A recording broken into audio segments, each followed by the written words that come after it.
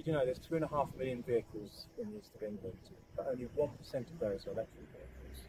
We're predicting a significant uptake on that over the next 2 decades. That's going to require significant infrastructure. I'm Andrew Summers, I'm Chief Executive of Transport East. We're the body that sets out future transport investment needs for the East and helps our local authorities to overcome some of those major transport challenges.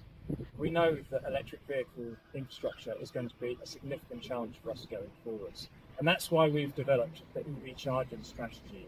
It sets out a forecasting tool and mapping for our local authorities to allow them to plan for the future. What it's going to be able to do is allow them to prioritise funding, and we know there's funding coming from government, and there's a lot of funding that we can draw down from the private sector to tackle EVs. This is vital because one of the major transport challenges in our strategy is decarbonisation, and the uptake of EVs is a key part of that. Please do check out the plans on our website, and we look forward to working with you on this challenge very soon. Thank you.